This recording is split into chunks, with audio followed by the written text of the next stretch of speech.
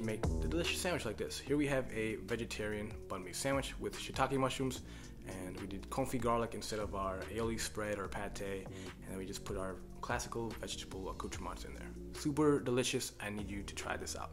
So, try it out. Let me know what you think.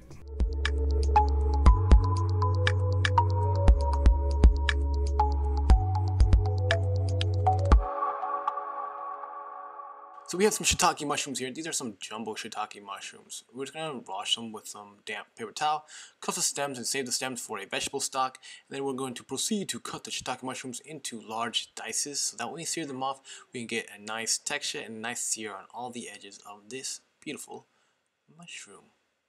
Oh, look at that.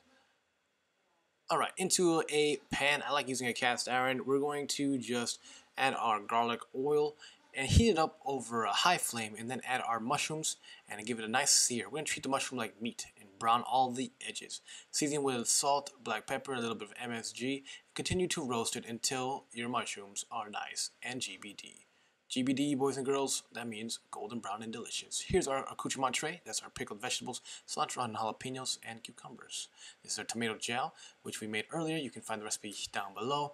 And we're just going to add that to heat it up. This is optional, but you can serve it cold as a smear in the sandwich, but I'm just going to heat a little bit up in our mushrooms. Here we have some garlic confit. We made that earlier as well. You can check for the recipe down below. That'll all be down below for you guys, so make sure you just stick around and hang out on the channel and cook my recipes. But into our bread, which another recipe will be down below, we will have this garlic confit as our nice beautiful spread.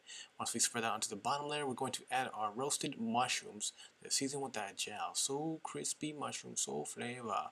And then we're going to garnish with our pickled daikons and carrots. And another recipe that you'll need to make in advance. And I just keep those on deck. We're going to garnish with our jalapenos, our cucumber, and cilantro.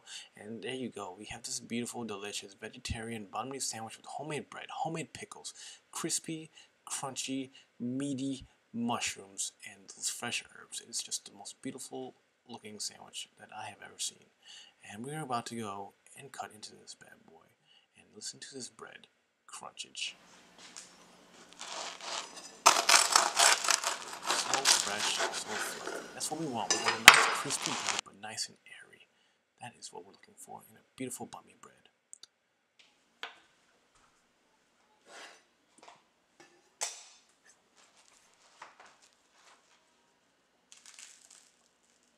Now let's take a look and let's listen to this bread.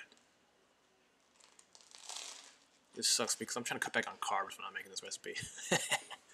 And there you go, you have it, my banh mi recipe, vegetarian style with roasted shiitake mushrooms. And make sure you subscribe to the channel if you want to check out more recipes like this.